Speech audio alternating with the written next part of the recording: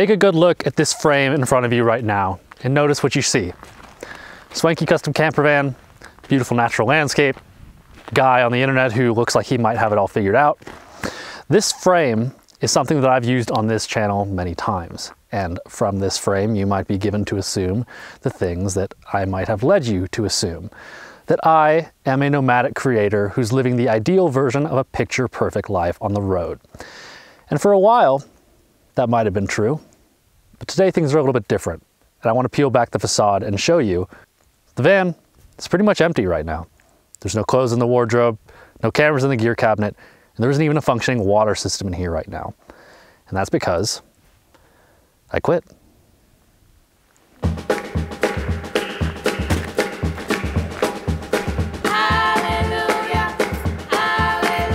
For the last 3 years, 5 months, and 4 days, I've portrayed a very deliberate slice of my life on this channel. That of the vagabond creative, gallivanting around the Pacific US, making photos, and sharing his experience. I felt like if I positioned myself that way, maybe people would care what I had to share. I strived to create each of my videos with a new and exciting backdrop, even if my life was neither new or exciting at the time. But all of that is now coming to an end. This is the point where I would say that I'm quitting full-time van life, but that wouldn't be entirely honest. The truth is that my van life journey has never truly been a full-time endeavor.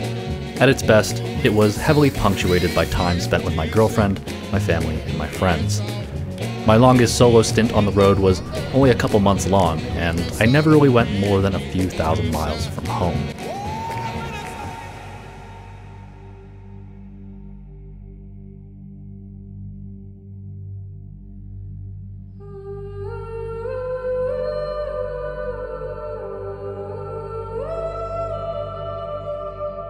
I used to think that when this moment came, it would feel like a defeat, like I wasn't cut out for the lifestyle and that I had failed.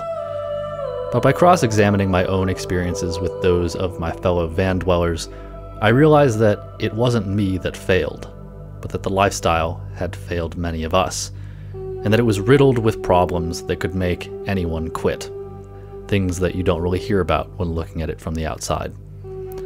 But before we talk about that, I want to show you something exciting.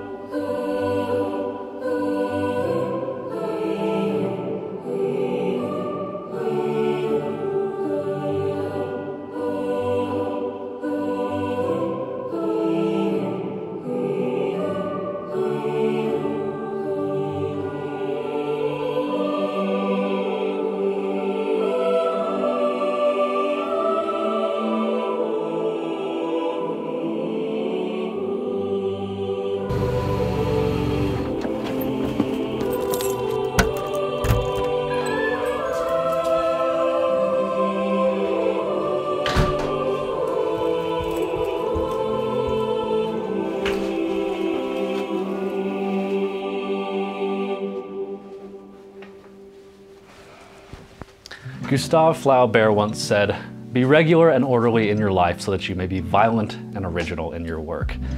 But for the last 4 years, my life has been anything but regular and orderly. But as you can see by the scenery, I'm looking to change that. Welcome to my home studio here in Bend, Oregon, where I've decided to establish a home base. I've spent a lot of time in Oregon over the last few years. My girlfriend lives here. I have a lot of friends here. My family is from Oregon, and I got Oregon blood in my veins. My mom is from a town called Corvallis, just on the other side of the Cascade Range, and this state has always felt like a second home to me. And now it is home, which is super exciting. I'm living here now with my girlfriend of almost 4 years and one of our best friends, and together we've been moved in just about a month. Merry Christmas. This is one of the upstairs bedrooms, but we've also got a nice little backyard and a 3-car garage, one of the bays of which I'm trying to turn into a little workshop, which might actually end up being ground zero for van number 2 one of these days, because contrary to what this video might have led you to believe, I'm not giving up the van life entirely. In fact, By the time this video goes live, Inez and I may very well be embarked on our 4,000-mile long road trip to Texas and back, where we're gonna be making some new photographs, making some stuff for the channel, and both of those I'm really excited about because I have not posted anything on here in over 2 months, which is way too long. But I've just been too busy with house hunting and moving and all of the things that go along with that. If you know, you know. But it feels really good to be kind of settled here in a dedicated creative space. To quote Chris Howe, I think it was, he said, "A studio is an acknowledgement that what you're doing is important enough to deserve its own space." It's very much a work in progress in here, but it finally feels like it's at a point where we're ready to do some real work. And I would love to give you a little tour of what we've got going on so far, if you're cool with that.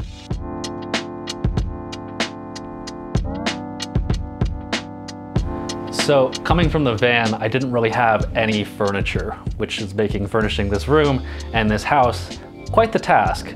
And before I even started house hunting, I knew that I wanted a standing desk. I'm not getting any younger, and I was tired of like hunching over non-ergonomic desks or like the table in the van. So when Flexispot reached out and wanted to collaborate, the timing could not have been more perfect because I was actually looking at buying one of these. They sent me this, their Flexispot Pro Plus Standing Desk E7, and honestly, I love it. It's amazing. I've used other standing desks before, but the E7 just feels like a leg above the competition, which you could take literally if you wanted because the vertical height on this thing maxes out at 49¼ inches, which is insanely tall, way taller than I need. It has this really great keypad that allows you to program different settings into memory for seated and standing positions, and the dual motors that power it are significantly faster and quieter than any other standing desk I've used. The build quality is really top-notch as well. When I got the box, I was dumbstruck by how heavy it was, but now that I'm not carrying it up the stairs, I really appreciate how solid and stable it is at all heights. It's also got this really neat cable management tray built in, which is a great plus for keeping everything under the hood nice and tidy. To be 100% honest with you, it is with zero hesitancy that I stand before you and sing the praises of this desk, because I genuinely love it, and I genuinely think that Flexispot is out there making really great products. So thank you to Flexispot for helping to give my little home studio its centerpiece, and if you're watching and in search of a solid new desk, you're welcome. I just found it for you. If you want to support me, support my sponsors. They're helping to make the work that I do here on this channel possible. So thank you again. And all right, moving on. Let's talk about what else we've got going on over here. So far on my desk, I've got a pretty simple setup going on. I've got my M1 MacBook Pro mounted on a laptop stand next to this 32-inch LG ultrafine monitor. After editing most of my videos on a laptop these last few years, having the extra screen real estate is amazing. I've got a little voiceover rig mounted to the desk, which is super convenient. The microphone is a Blue Yeti, I think. I don't really know too much about it. My friend loaned it to me because he had it for streaming, but now I'm using it. It works great, I guess. Under the monitor, I have this little Apple HomePod Mini that I was gifted that I'm actually really enjoying. I don't have too many accessories for it yet, but I do like being able to tell it to turn my key light on and off, as well as some of the other lights around here. And then next to that, I have this CalDigit Thunderbolt 4 dock. All of my auxiliary devices like my microphone, NAS, hard drives, and monitor all attached to it, and then I have a simple one cable connection to my Mac, which after living a life of dongles and cables everywhere is just so refreshing. And then you can see, you know, strewn across the desk is all a bunch of stuff that doesn't have a home yet. I got my everyday carry items, my point and shoots, my tax documents, etc., etc. I'm sure all of these things will have a home eventually, but right now it's kind of just like the rest of the studio. It's a bit of a sty in here. It's manageable though, I think. And over here in the gear closet, you can see that it is even less put together than the desk area. Super. Right now I just have this Home Depot wire rack with all of my gear and miscellaneous items haphazardly strewn across it. You'll see that one of these shelves is wood, and that's because I'm making wood covers for these shelves. I just don't like the way that the wires cause things to tip over, especially my cameras, and it also bows in the middle, which not great. So I'm making wood covers for these. I think it'll make it more functional, and it will also make it a little bit prettier. Stoked about that. top shelf, I've just got some of my cameras hanging out until I can find them a permanent home. And then on the second shelf, we got this janky charging station, I guess is what you would call that. But on this side, we've got one of the things that I'm most excited to have here in the studio, and that is my new data storage system. I've been shooting videos and photos for the majority of my life, and over the years, the files have just been getting bigger and bigger. A casual shoot with my A7S III that I'm shooting on right now, when transcoded to ProRes 422 HQ for editing, can easily yield 100 gigabytes, oftentimes way more than that. So previously, my solution for managing with that was this stack of hard drives. And if you're looking at that and thinking, that looks like a pain in the ass, you'd be right. It was this constant mess of just juggling different files, trying to find files, making sure that you have twice as much storage as you need so you can back everything up. No more. Now, everything that was on there is on this, which is a Synology DS1A21 Plus, which is a NAS. NAS, if you don't know what that is, it's basically a super hard drive. This thing has 8 bays, and each one of these bays has a 16 terabyte drive in it. So you total all that up, that's like 128 terabytes or something like that. So 32 terabytes is used for redundancy, and the rest of it, 96 terabytes worth, is storage. So now all of the stuff that was on this is now on here. It's all in one place, which is amazing. And it's got redundancy built in, so it's safer than it's ever been before.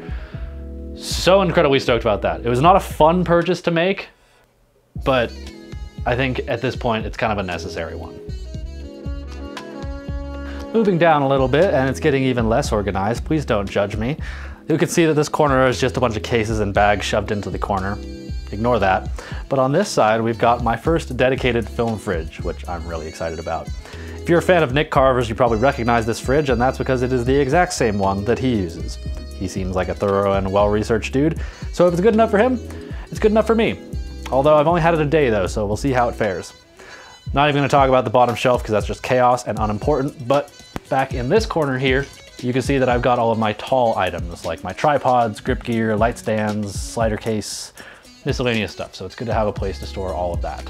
And then moving further counterclockwise through the room and ignoring the pile and the boxes, you'll see this awesome little couch I found from article on Facebook Marketplace. It was actually brand new and in the box, which is even better. Along the windowsill, I've just got candle, journals, Australian incense, because I'm like that. And then in the back here, we got some rolling impact stands. This first one is my key light, which is just the same video light I had in the van, the Godox SL60W. I just put a bigger aperture light dome on it, and it's working okay for now. This other one, I'm affectionately calling my Studio Squid. It's not very squid-like yet because it's only got 2 arms, but the goal here is to put all the things I need to record a video on one stand, like my video, microphone, audio interface, monitor, because this room isn't exactly very big, so maximizing the floor space in here when I'm shooting is important to me. This idea is not one of my own. This is heavily inspired by creators like DSLR Video Shooter and Ryan Cow, but I think the design of this one is going to be pretty unique. I don't know if you guys are interested in that at all, but let me know if you'd want to see a detailed breakdown of this in the future when it's fully completed. Super! What about that? Last but certainly not least, this is the only piece of art that is currently hanging up in the studio. This is my Tides photograph from Big Sur. You might recognize it from the intro I did to my video, The Stigma of Editing Your Photography. Having this image printed as a prop for that video is really the only reason why I have it, hence why it's the only thing on the walls. I do have some beautiful pieces of art that have been given to me, and I would really like to make the walls a collage of just different people's art and photographs and things that I admire. And I kind of started a little bit. I picked up this photograph. This is of the Rockies by Matt Santamarco. If you know him, you know his work is incredible, and if you don't, then you should check him out. What I'm trying to say here is that you should support your fellow creatives and buy the cool stuff that they make. Okay, so that concludes the tour and talking about this next chapter and the things that I'm excited for. But for a moment, I would like to take a step back and talk about what I learned and what you might be able to take away from my experiences.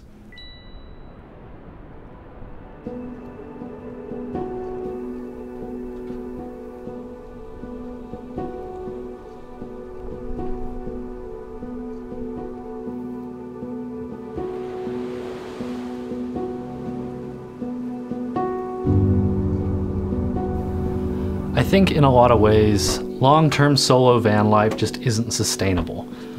Don't get me wrong, I stand by all the things I've said about how wonderful the lifestyle is in my previous videos, but as social creatures, I just don't think we're really cut out for life alone. Over the last almost 4 years of adventures with Inez, I realized how easy it is to take the stability of a more normal way of living for granted.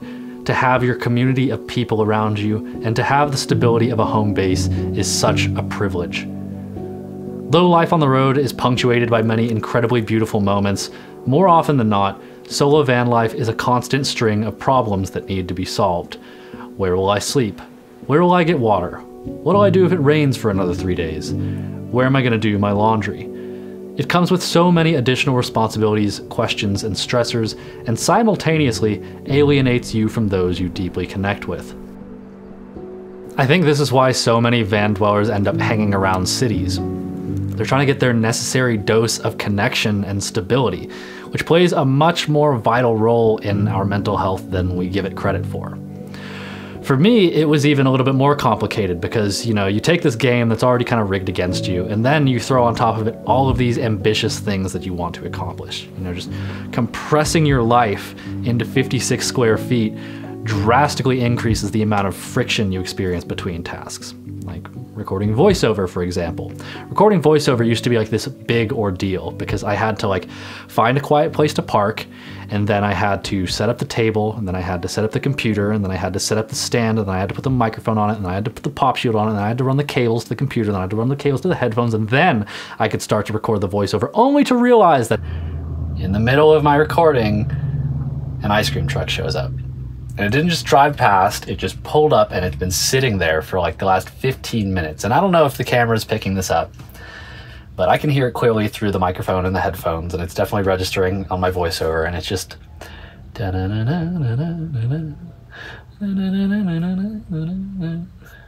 over and over.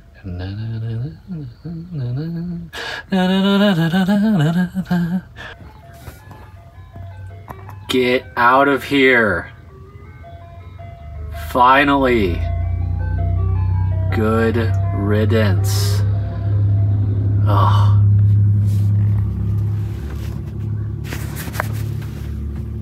Bye. Yep. Now I just do this. Something that used to take over 30 minutes sometimes, done in the swing of an arm. And that's just a glimpse into the friction that you experience in a van. Over the last year, the van started to feel like a bit of a trap.